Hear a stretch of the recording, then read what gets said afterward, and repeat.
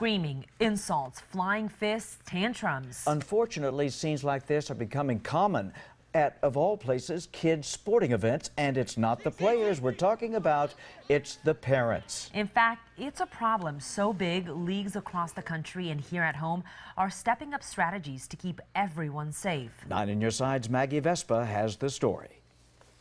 Call the police! Call the police! We tell them it's only a game. Then time after time, That was my kid! fail to heed our own advice. Oh my!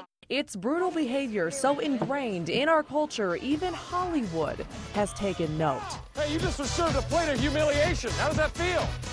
A misunderstanding between parents at a youth football game has gotten both teams banned from the playoffs. Among the most recent and extreme cases, a youth league football game near Seattle. These are 9 and 10-year-old boys, and these are their parents breaking into a full-on brawl. This as one child lay on the field with a broken arm.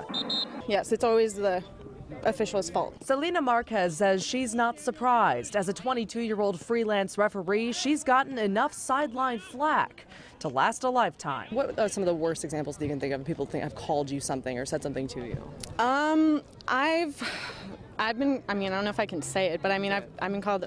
I've been called.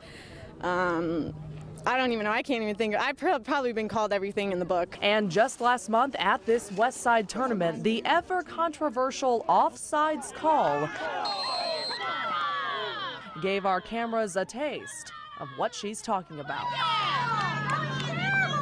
Bob Barton is area commissioner of the Arizona State Referee Association. He says cases like this are becoming so common, it's hard to keep referees on the field. In the past, we've sent parents away from the field for being abusive, but then they come back the next week. So this year they've introduced a new program. It's called Respect the Game. It's trying to change the thought process of the coaches and of the parents in the sidelines. It's basically a conduct contract, and if a parent doesn't sign, their kid doesn't play. In it, they promise things such as not to use profanity, to refrain from engaging in any verbal or physical abuse of coaches, referees, or players, and refrain from using drugs, alcohol, or tobacco products while involved in any youth soccer activity. Those who break the rules pay the price. The penalty for the first offense, watching an interactive training video on anger management. The second, a $250 fine to be paid to the league.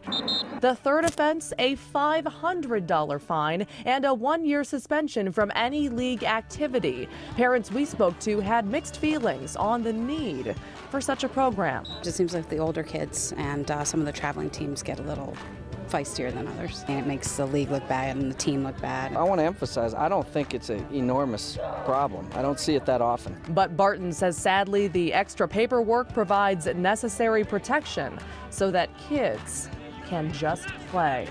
Maggie Vespa, KGUN-9 on your side.